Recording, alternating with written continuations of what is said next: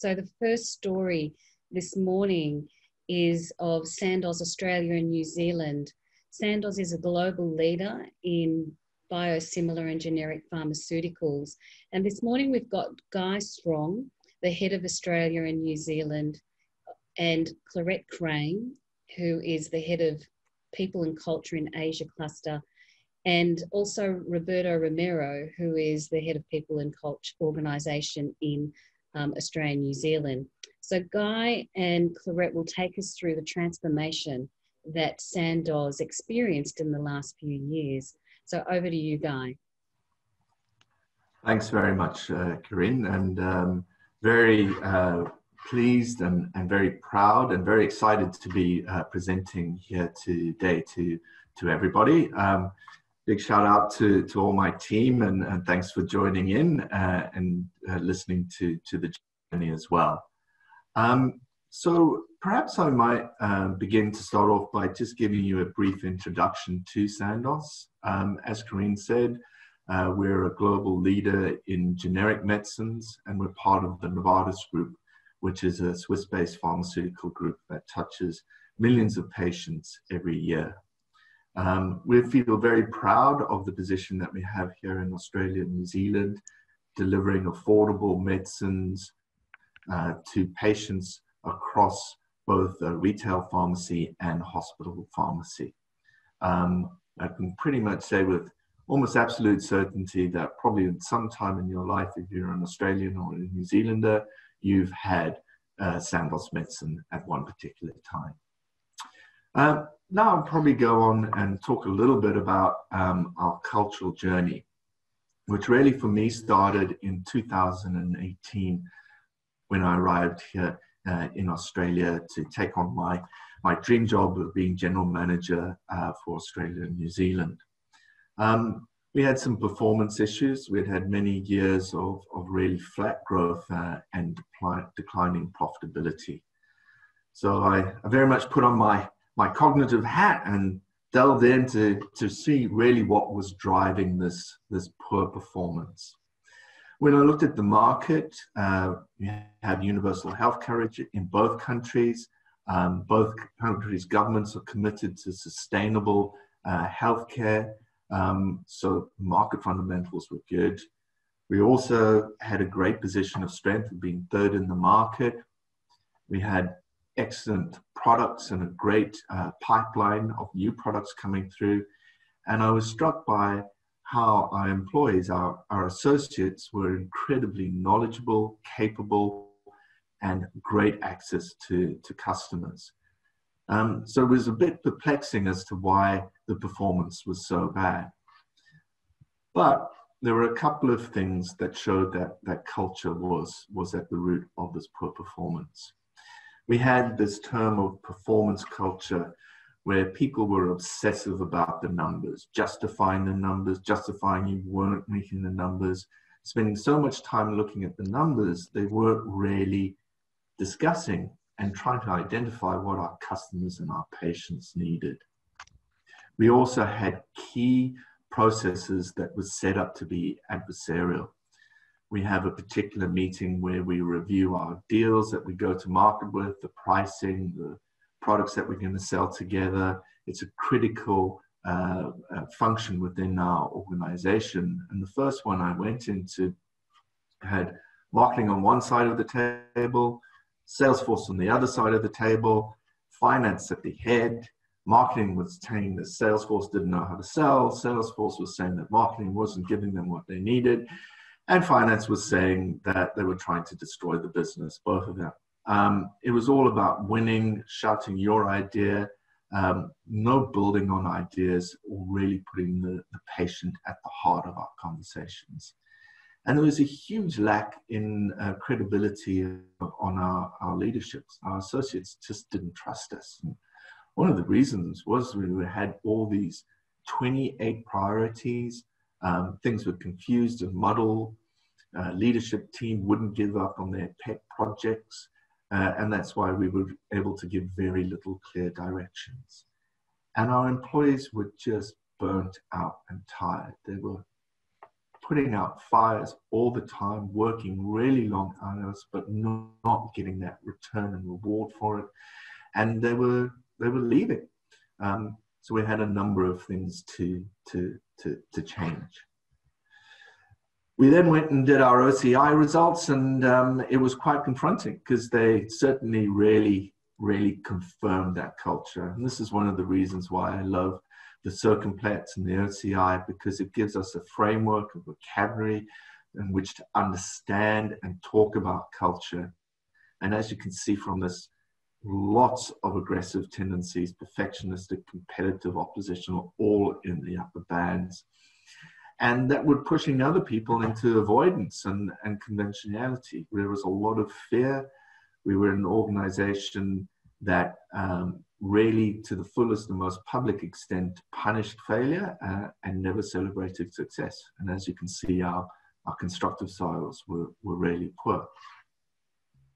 So we needed to make a change. And as luck would have it, we had three great things going for us. We had a new CEO of the Novartis who was absolutely, completely committed to cultural change and bringing in an unbossed leadership style to Novartis and Sandoz.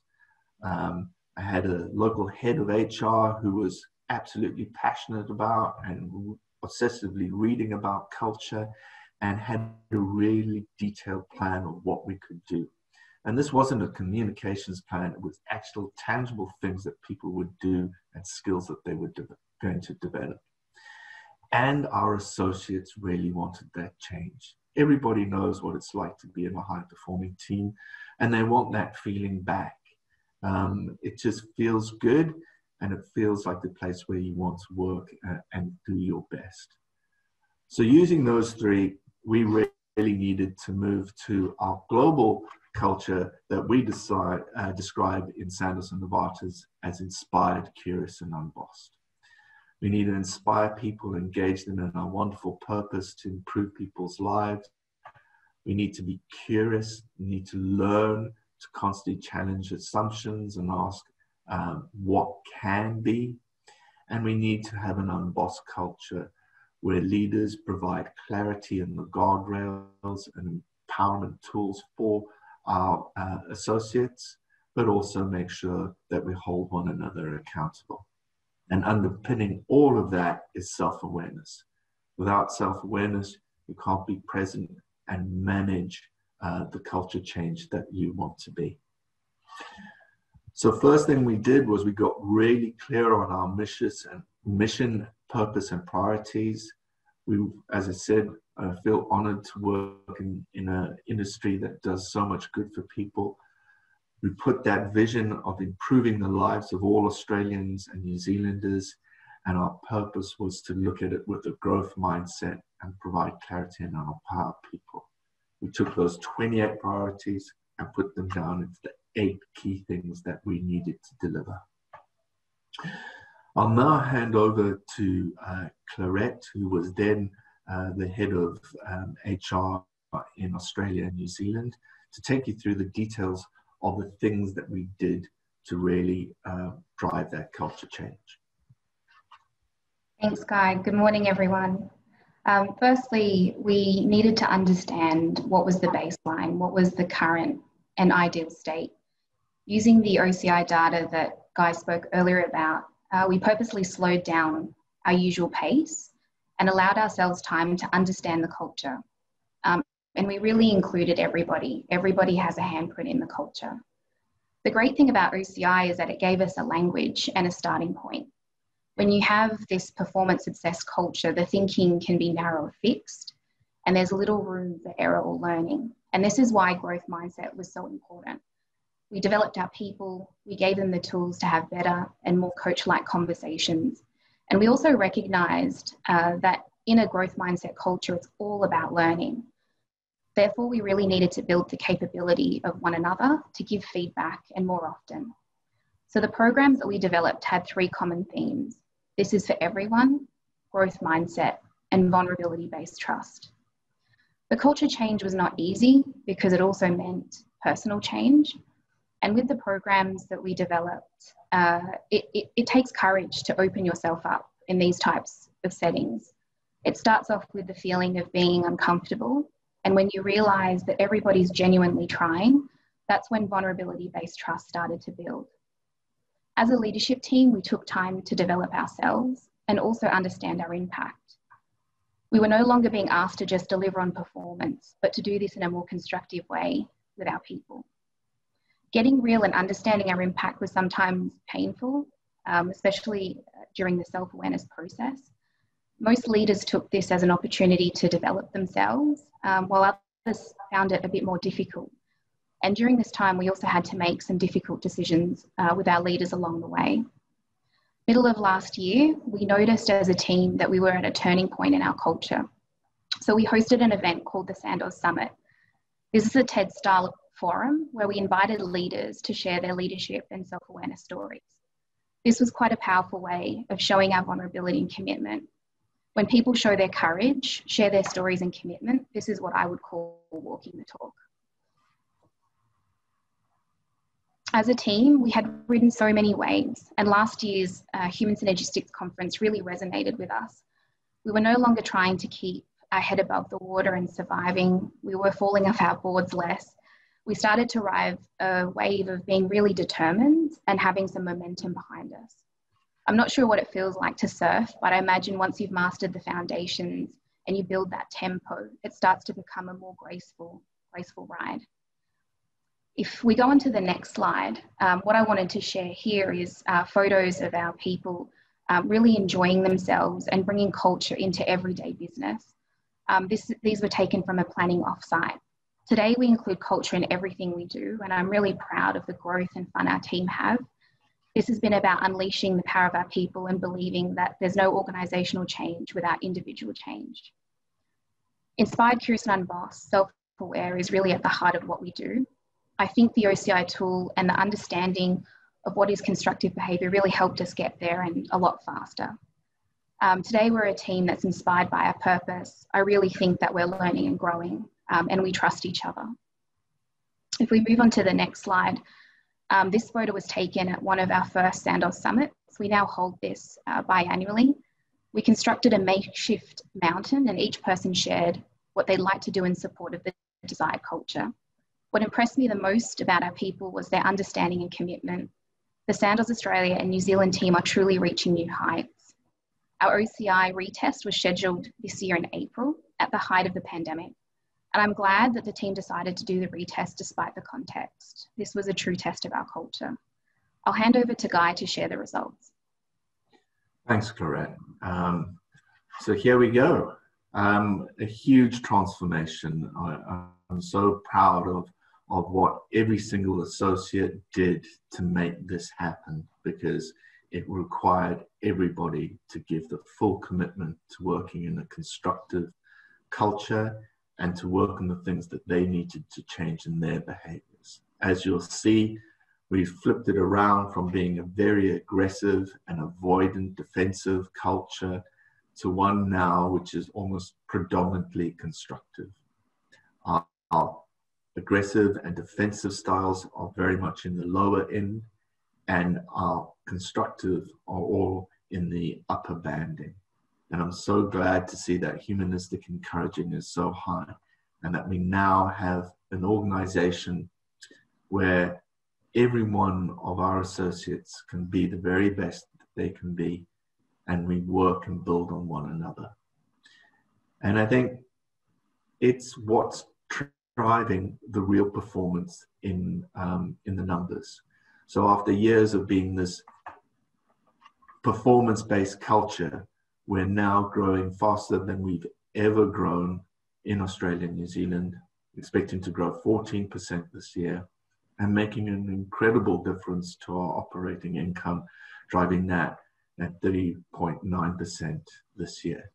So a real turnaround in culture, in styles, and then in the corollary that comes out of that, the actual performance.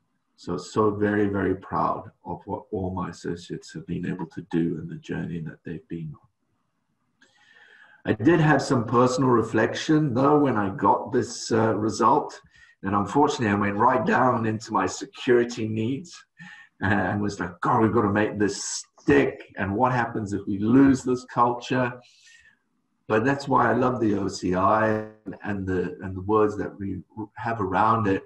I could check myself and say, no, that's not constructive. That's not the culture that I want to have the organization. First off, what we've got to do is actually just celebrate this and enjoy our success and share it with one another, and take stock and take time to reflect on the great things we've done.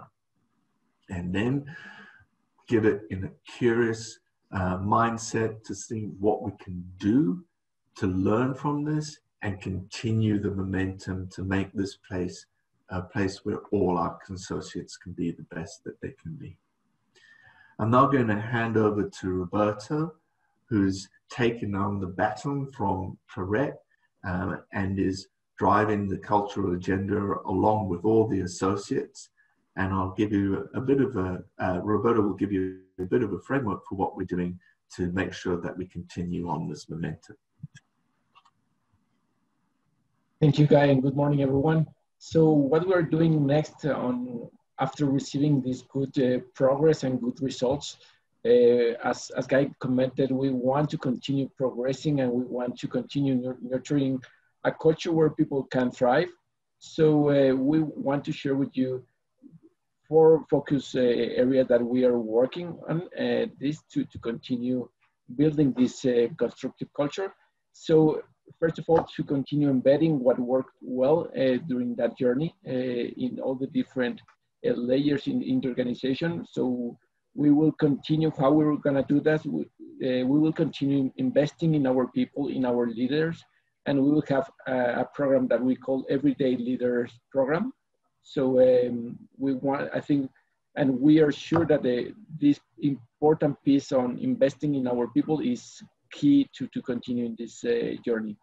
So also we need to address some processes to reframe them, to make it better, to be more constructive. So we are reimagining the performance management process at the moment, and we will do it in a different way. Also, we will include more people inspired and be more altered of mindset. So be aware and give the freedom, right, to perform, to do, to share ideas, etc., etc. So increase the autonomy. We will have an initiative that we call Choice with Responsibility. So give people more flexibility and be able to choose where they want to work, how they want to work, etc., etc. And also we want to continue enabling people to feel safe at sharing their ideas and also driving those ideas.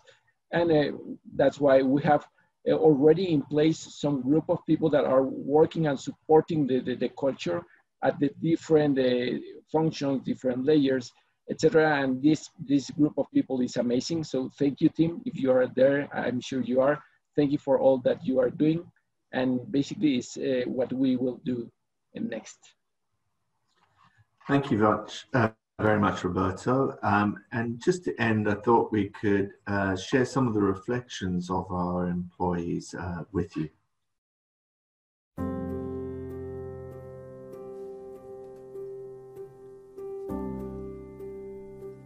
Presentations that the leaders did, Clarette, Clint, Guy, talking about their own personal journeys and being quite vulnerable up on stage.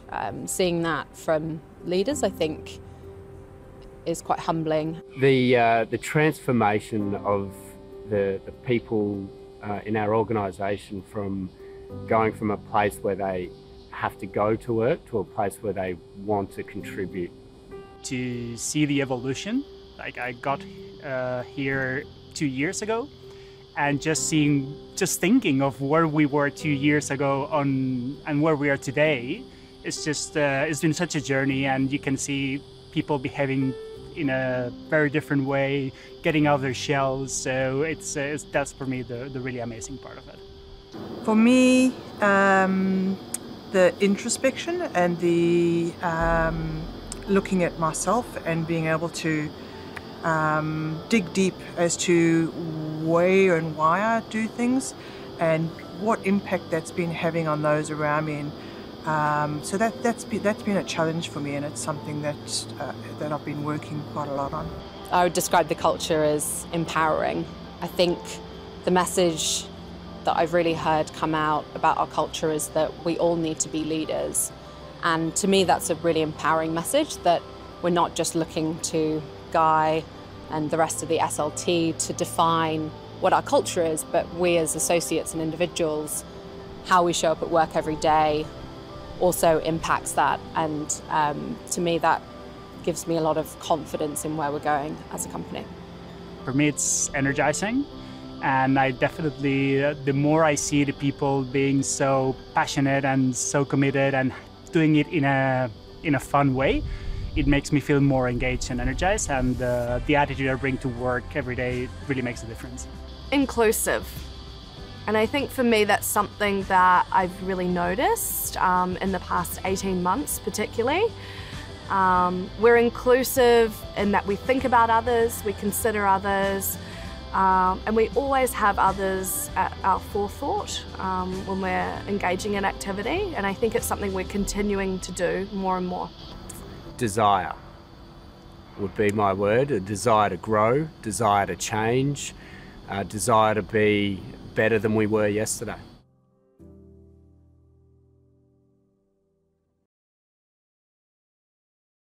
Thank you very much. Great. Thank you, Guy. And Clarette and Roberto, I'm not sure if you can see the chat function, but we've just been inundated with questions and comments and backslaps, virtual backslaps, and congratulations. And it is such a magnificent transformation. And we've got a little bit of time for a few questions. For me, what really stands out is the personal nature with which everybody took cultural change on.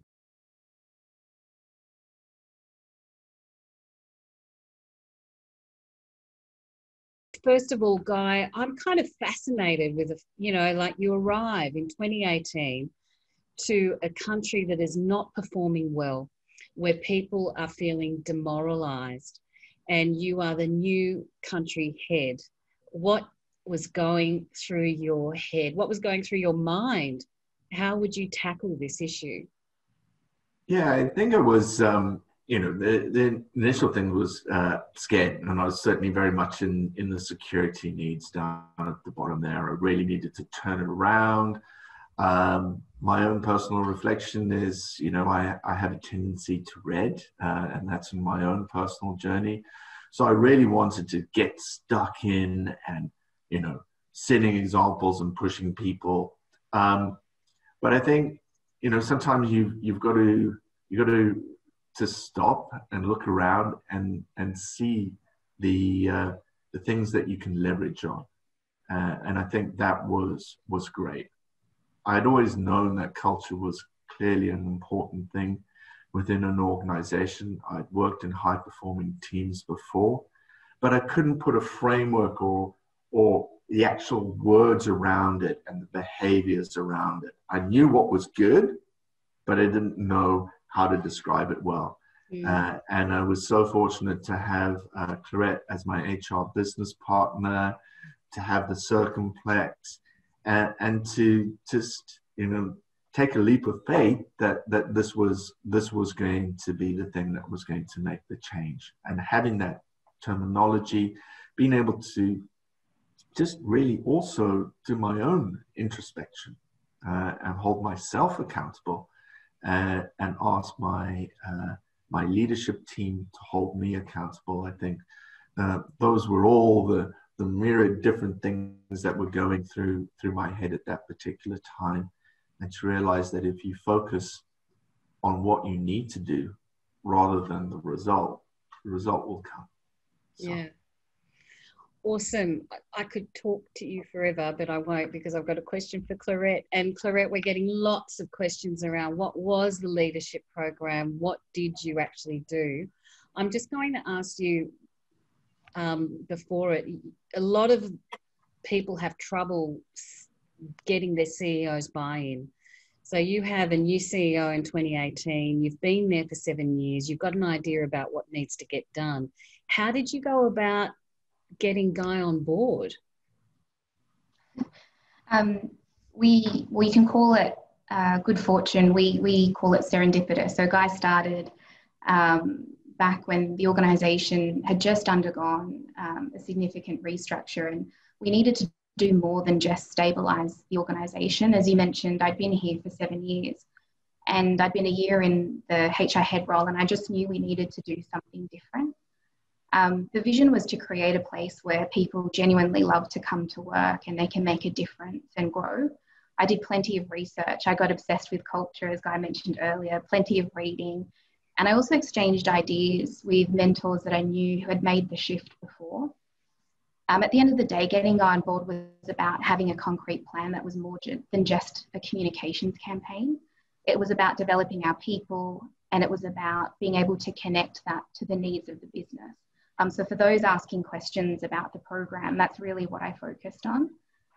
Guy trusted me, gave me the autonomy. I kept my commitment, the tempo, while calibrating along the way. So I learned so much and really enjoyed it. Clarette, if I just ask you one more question before we go to Roberto, what do you think was the most significant thing? The most significant thing, if you had to put your finger on it, what would you say? I think the most significant thing was developing our people and trusting them. That was by far, I think, the most impactful thing that we could do. Great, thank you.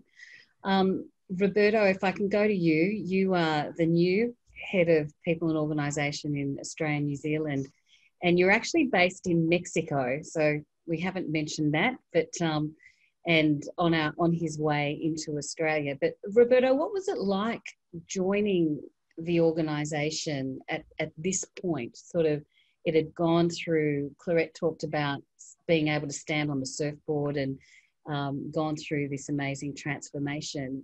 Did you experience anything different about the organisation? Yes, I really enjoyed the conversation because I had my first conversation with Clarette and with Guy in February this year on this journey. So the passion they have on the culture and the journey and the commitment they have in this journey was amazing and very consistent. And I could say that maybe there is no only one way to improve the culture, but I could tell you that I identify many good aspects on it. I identify that the leadership team really believed that we can make the change. There was a real great strategy in place handled by Clarette and the leadership team. Also, it was embedded in the different layers, and for me, that was an important part of it. They were walking the talk. Everybody was really committed in creating this new environment, this new type of culture, right? So we were investing a lot in people, and they really feel it and they will really believe it, because that is also important. And so at the end, if I could summarize, it was everyone's journey. It was not from a leadership journey or people and organization or HR journey. It was the journey for everybody. And yeah, we are now in the middle of continue embedding this culture, but also progressing into a continue more constructive culture, what we call inspired, curious, and a boss culture in Sandoz. Great, thank you. We have a minute left, and I'm just going to ask one question, squeeze it in. So is there anything, I guess, Guy and Clarette, that you would have done differently? It's a difficult one, and I think the key thing is we had a couple of leaders that weren't on the journey with us and didn't come on that journey. And you know, you give people the benefit of the doubt, you invest in them, you coach,